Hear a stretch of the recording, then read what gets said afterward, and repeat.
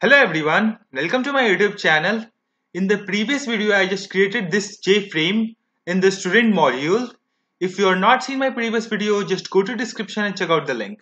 When we click on save next, it will move to the next page. So we are creating a next page. That name of that page is instruction a student page. Okay, so let me create a new JFrame. Instruction a student. Clicking on finish.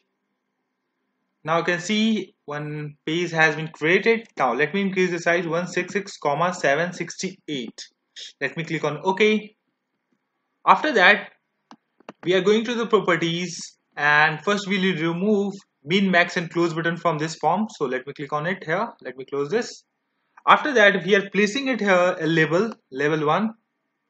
And going to properties, I am setting an icon. So the icon name is index student. Okay, this one icon. After that, we are removing this text from this. Okay, and we are again inserting one more label here and just renaming it as instruction. Okay, and going to the properties, we are increasing the font size. Okay, and changing the font style also and making it as bold, and we are making it as bold 20. Okay, we are making it as bold 40. Okay, just let me close this. Let me make it a little bit up. And now after that, we just need here a separator. Okay, so I'm just moving to the swing menu, and here you can see there's a separator. I'm just placing it perfectly on this, and let me increase the size to 1366, 768. Let me increase the size. Okay, let me make it a full screen. Okay, now the next thing, we need to display the instructions. So for that, I'm using text area. Here you can see where text area. Here you can see.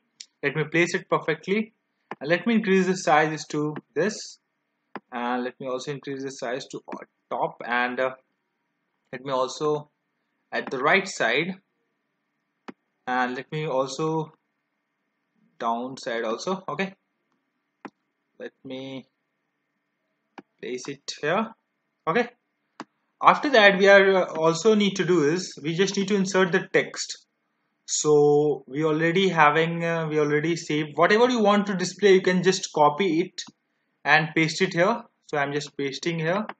Read text, and I'm just paste it here.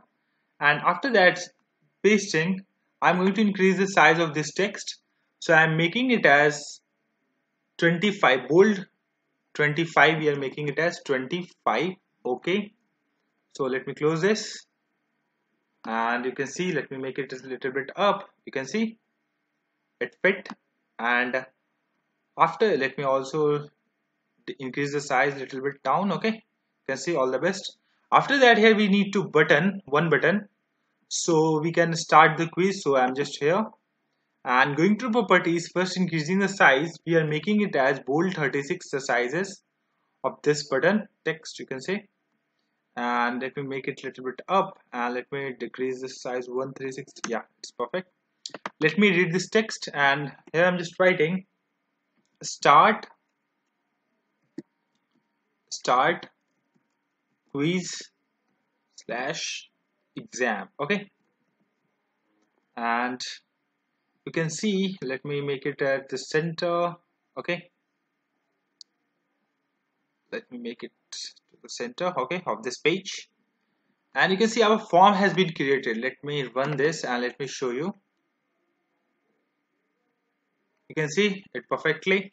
Now let me close this application because it is not having close button. That's why we're using that way to close this. After that, we just need to insert an image in the background of this page. So for that, first we need to change the set layout. So set layout, absolute layout. After that, we are inserting a label here, going to the properties, and here I'm just using pages. Okay, pages student. Okay, we are selected, and now let me place it perfectly on this form. Okay, You can see perfectly placed it here. And let me double click on this form, and you can see here the label name, just removing it and save this. Okay, after that this happened, after this form design has been completed, front end part, now we have to transfer data, you can say roll number, from this page, it's loading, this roll number to instruction page. So for that we just need to do is, we are again move to the instruction student page, and here we just need to copy this.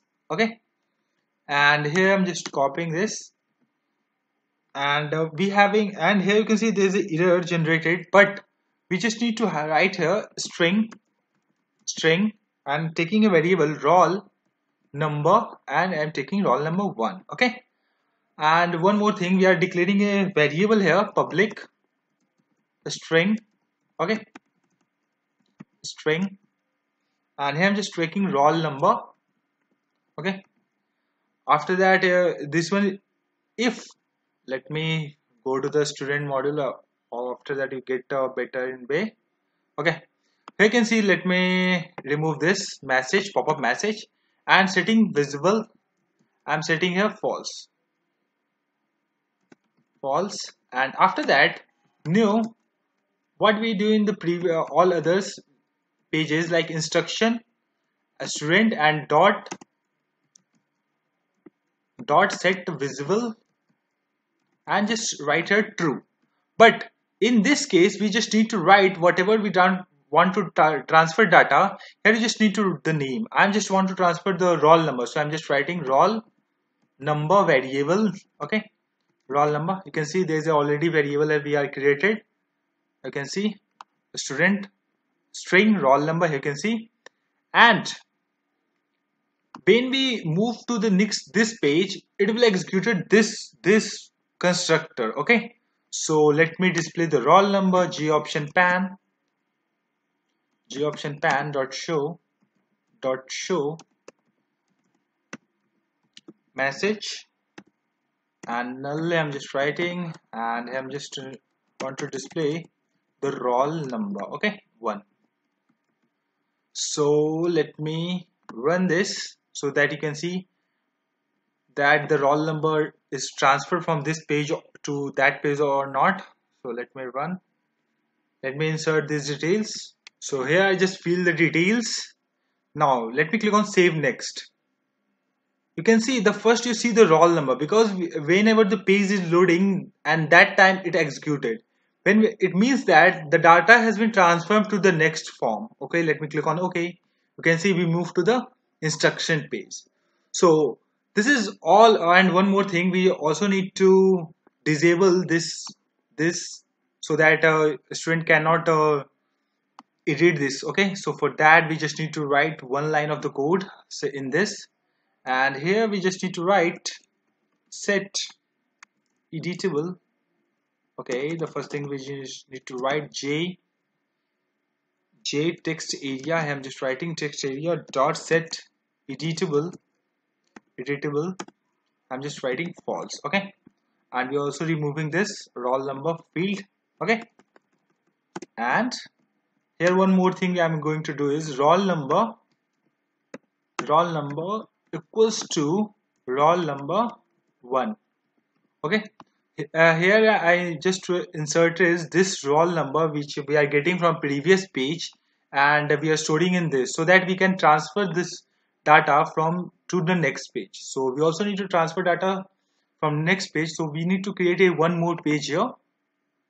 So creating new JFrame quiz exam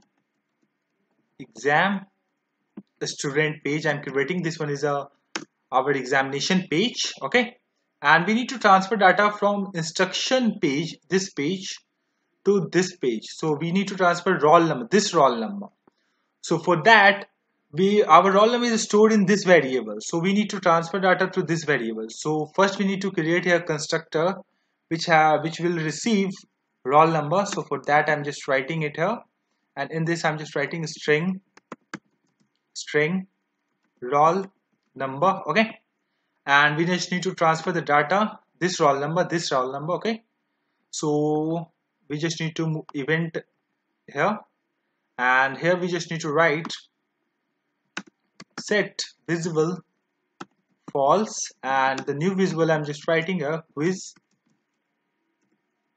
and this one string roll number dot set visible true. Okay, in this way we transferred that roll number from student details page to instruction page, and after instruction page we move to the last second page, that one is quiz page.